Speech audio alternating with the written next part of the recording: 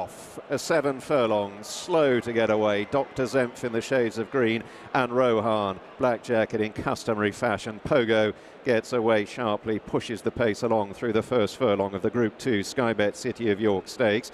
Out wide, the grey Art Power is accompanying him, and they've gone off sharply here. 3 lengths ahead of Sacred in the red, white and blue, chasing the pace. Frankie aboard Kinross, mauve jacket, disputing fourth with Sandrine, the white and green. And then Alsa Hale, Buick in a raw blue jacket. Jumbie alongside Maroon Silks, Rohan and Dr. Zempf in rear as they straighten and head down towards halfway. And it's Art Power kicking on in front. Stretches over 2 lengths ahead of Pogo chasing.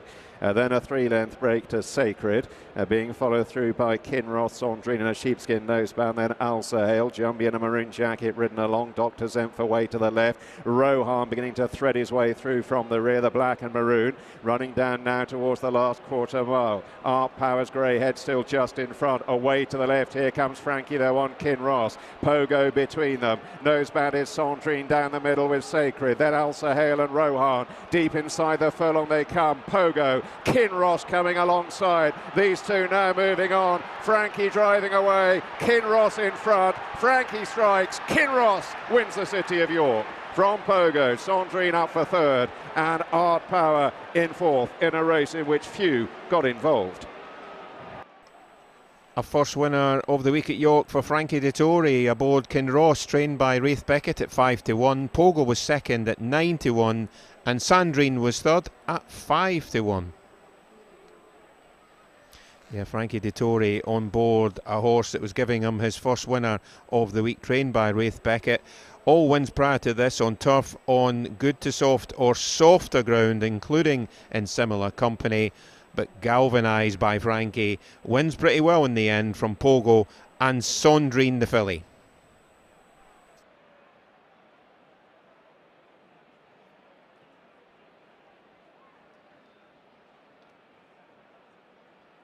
Frankie Dettori was on board Kinross, who's just won the City of York. This is a horse you've always said has got a load of gears, and he showed it there. Yeah, I mean, sometimes it gets too far back, like I did at Goodwood. I was very unlucky at Goodwood. Another strike I would have won. And again, the first three here, he's very solid. He's a joy to ride because he's got that burst of acceleration that not many horses have, and he always runs his good race. So. You know, I'm very pleased with my mate Mark Chan that he's watching in Hong Kong. That was a very deep Group 2. Do you think he can win at a higher level, this horse? Look, confidence a lot with horses, and he's in a good place at the moment. Rafe is toying with the idea maybe dropping back to 6 at Haydock because he really likes soft ground, and we'll see. All options are open, but I guess the main target can be the 4A. Last year on a super race, I was drawn too far out.